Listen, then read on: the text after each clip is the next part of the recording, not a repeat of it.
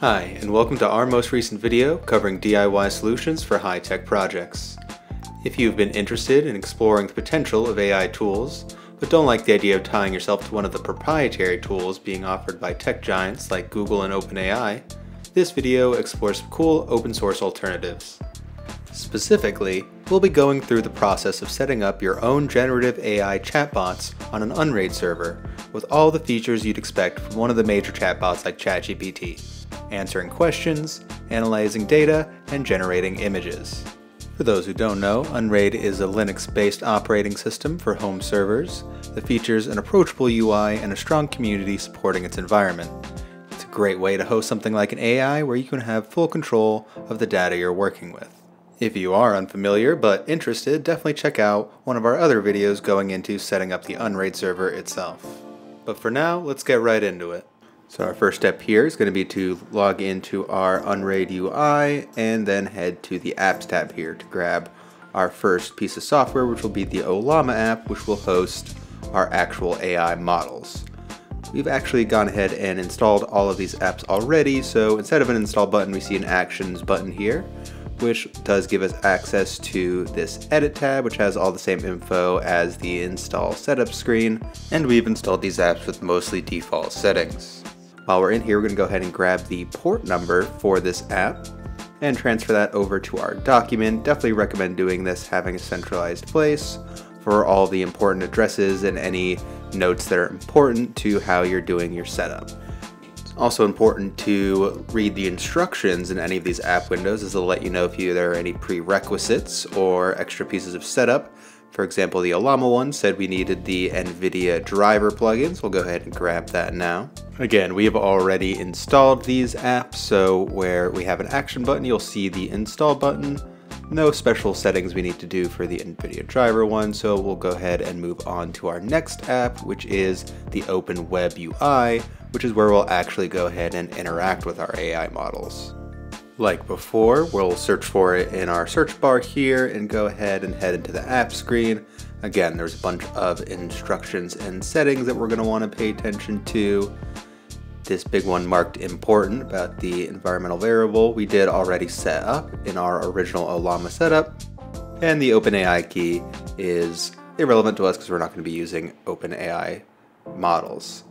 Like before, we'll want to come in here and record the port number. It's worth noting that we did change this to 8081 from the default of 8080 to avoid conflicts. And then you'll also see that it is asking for the Ollama base URL here, which you'll need to put in. And that's just going to be the address that we recorded earlier when we were setting up our Ollama app. Once you make those changes, you want to hit apply here at the bottom, but we already did that, so we can just hit done. Now that we're all done with that, we can go into setting up the UI itself. So we can go into our document that we've been making and use this address as the actual link for our Open WebUI. Here it's going to ask you to sign up with an account. This is all stored on your server, so put whatever info here you want, but we've already done this, so we'll go ahead and sign in here. And the first thing we're going to want to do is go ahead and get us some models to start chatting with. So we'll go ahead into the top right here, click on our little icon and head to the admin panel where we'll find a lot of different settings. First though, we'll want to go to the Connections tab and connect our Ollama app by going to our notes here, grabbing the Ollama URL, and pasting it into the Ollama API section here.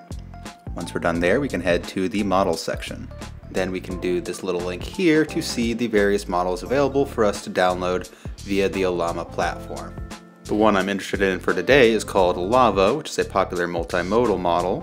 What this means is that as opposed to a large language model, which can just take language as an input, Lava can take multiple types of input, including language, but also images. All I need to do for the download itself is type Lava into the Pull a Model window and go to the right to hit the download button, and the download starts. Once the download is finished, I can go ahead and start chatting with my new model. So I can go ahead into New Chat, have a drop-down menu here for the various models I have downloaded. I can select Lava and then go ahead and ask it a question. Been interested in barn owls lately, so let's ask him for some fun facts about those. Remember, these bots will be running on your own hardware, so depending on your system, it may take a little longer than you're used to, but after not too long, we get a response a lot like we'd expect from ChatGPT. And that's everything you need to know for the basic setup of getting your own locally hosted chatbot running. There's a lot of advanced features here that you'll probably want to play around with, including custom models and a whole website platform where you can download models, tools, and various prompts created by people in the community.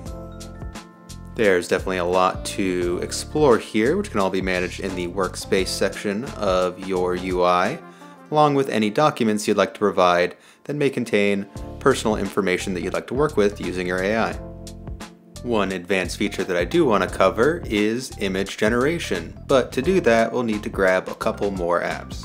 So let's head back into the App tab in our Unraid UI and look for our first app here, the main one, which is Automatic 111, a web UI for Stable Diffusion. As always, we'll want to pay close attention to the app window here for special instructions, which they have some links to here, as well as any warnings about common issues like they give here about the Docker image size. If you ever do encounter issues with your setup, it's always a good idea to refer back to these pages to make sure you didn't miss any details. Like before, I took the port number for my Automatic 1111 install and go ahead and put that in my document, and now I'm ready to move on for actually getting models for my Stable Diffusion. Unlike with Ollama and Open WebUI, there's no way for me to do this from within the app, so we're going to have to do it manually, and to make this a lot easier, we're going to go ahead and get an important plugin. Specifically, we will be grabbing Dynamics File Manager, which is a native file manager for the Unraid environment. There are a number of disadvantages of doing it this way versus using command line, but I did want to show this method as it's very simple and can help with managing things down the line. With that installed, we can go to our Shares tab and go look for our automatic folder in our app data here, and then find the model folder therein. Thanks to Dynamics File Manager, I have a bunch of extra options here at the bottom, most importantly upload, but before I do anything there, I need to get the model I want to actually upload. For that, I'd recommend using Hugging Face, so we can go into Google, type Hugging Face Stable Diffusion, and go ahead and click the Models link. From there, you'll see a big list of different models you can use. Stability AI here is the developer of Stable Diffusion. I have a new model here, but it does require you to put in personal info to download it, which I don't feel like doing, so we'll go ahead and grab an older model. There's definitely lots of useful info on these pages, some in-depth documentation on how these models work and how to use them, but we can go ahead to Files and Versions to grab the model itself. In general, for this workflow, we're going to be looking for these safe tensors files here at the bottom. There's obviously a lot of other stuff here, but that's a topic for another day and you won't need it for the basic setup that we're doing. Once that's finished downloading, we can go back to our model folder that we had open from earlier, go ahead and hit upload, and select the model that we just downloaded. Wait just a second here and we'll see that the file has started uploading. While very convenient, the big disadvantage of this method is that we are downloading a file onto our computer and then uploading it to our server when we could just download it directly to the server. So I'll go over how we can do that on command line with a curl command. We'll start by opening the Unraid terminal with the button in the top right, and then navigating to the appropriate folder by right-clicking the file path in the UI, and then copying it into a cd command in the terminal. Next, we'll go back to Hugging Face, go back to the download link we used earlier, and right-click it here to copy the link.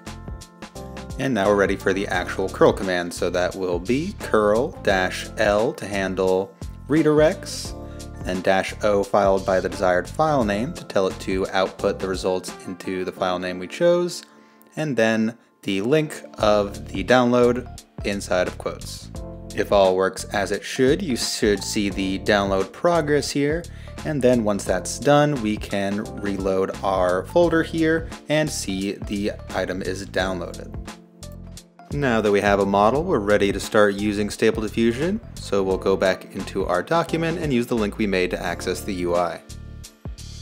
At the top here is a drop down with all of our models. When you go in there, you can see there's just the 3 that I had from before, so we'll need to go ahead and hit the refresh button here and go back to the drop down menu and we'll see our new model. Once selected, it'll take a little while for Stable Diffusion to load the model, but while we wait, we can take a look at the prompt we want to do. I actually have one in here that I was playing with earlier, just something very simple, a little penguin with a hat. And once our model is done loading here, we can go ahead and generate something. And you'll see once I hit generate here, it'll give me a pretty good image of what I asked for. There's a lot of fine-tuning that can go on with Stable Diffusion, but that's another topic for another video. With all that set up, we can now connect Stable Diffusion to our chatbots. So we'll go back to Open WebUI, back to the admin panel, and then to the images tab. Here you'll see a toggle to turn the feature on and off. And then here it's asking for the automatic base URL, which is again just the link you would use to access Stable Diffusion.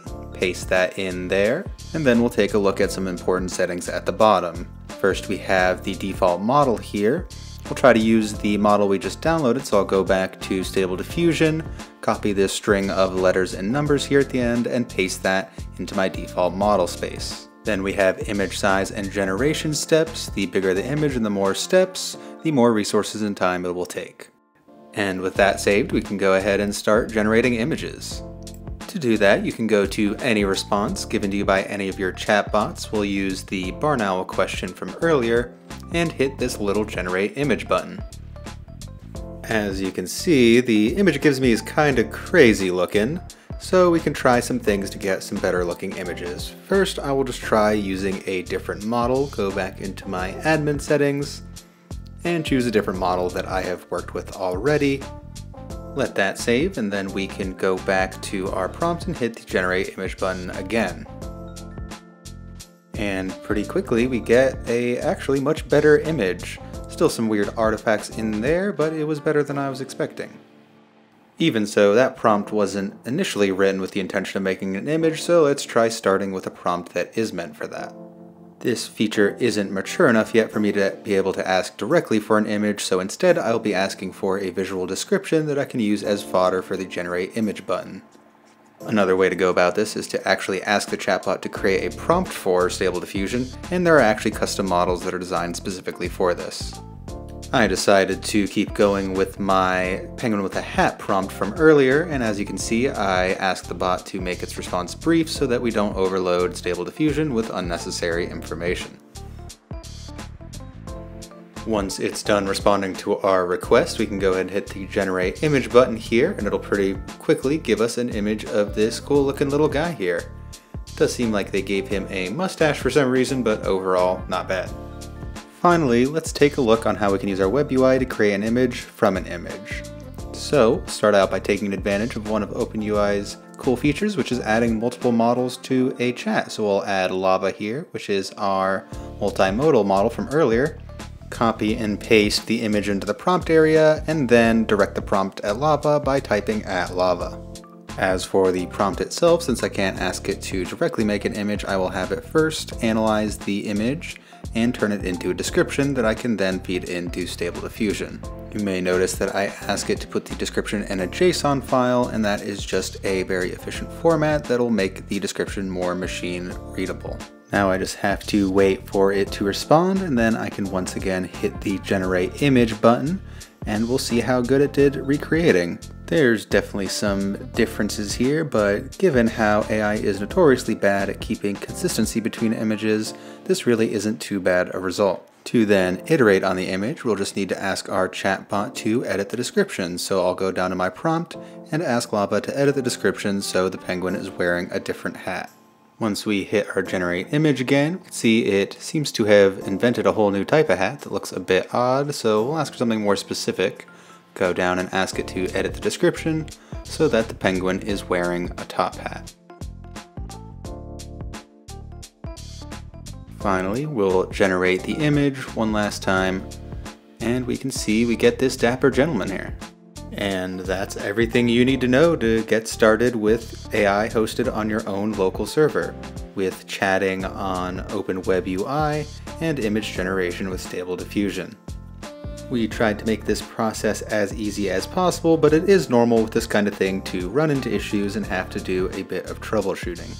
We definitely ran into some issues while doing our setup, but we were able to find lots of help on the various communities around this platform, like the Unraid forum itself or the Unraid subreddit on Reddit.